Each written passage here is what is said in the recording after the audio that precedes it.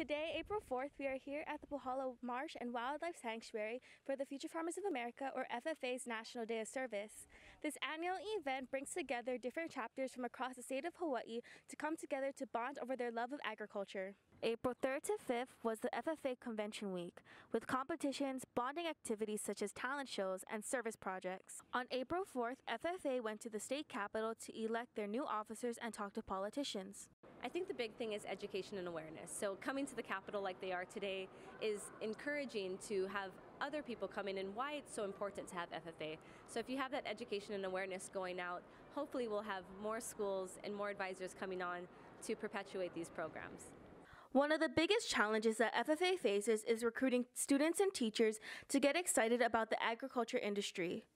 The students, getting students interested, and guys like me, we're dinosaurs already. When we learned agriculture, it was all about production agriculture, growing, raising, making money. And it's really changed. So with the new teachers coming in, hopefully they can bring in that new energy that will hopefully get the students interested. They're not really interested in the old school production ag, but where it's the natural resources, taking care of the land, taking care of our natural resources. So hopefully that'll perk some interest with the students. I believe FFA has a big impact in our agriculture because, as you know, there isn't much people who wants to join and be in the farming industry because as generations go on, they want to become something more than that. With FFA, I believe we can put more people into the our farming organization. This starts at the youth, so it starts early, so then we can have more farmers in here in Hawaii, especially because we want to reduce the amount of imports here, so we can start having our stronger ecosystem, so we can support our own island. David Fuertes was a part of the FFA while he was in high school.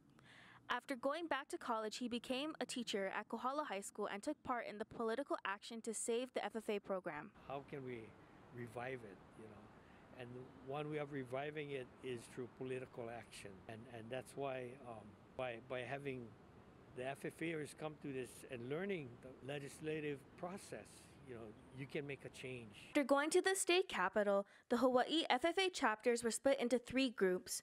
One going to the Oahu Urban Garden, one going to Kalani High School, and the last to Pohala Wildlife Sanctuary.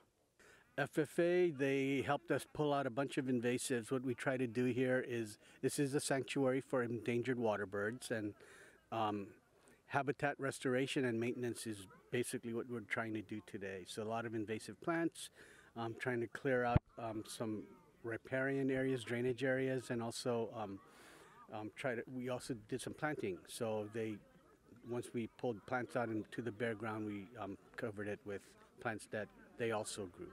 Even though all 15 chapters were split into 3 groups, the impact that they had in the areas they went to were still significant. I think today it's more about community-based. We rarely see everyone here besides districts or states. So for the whole state to come together as a community, regardless of what project or location that they're in, we're able to come together and just work for a greater cause. Chloe Kitsu, Mililani Times.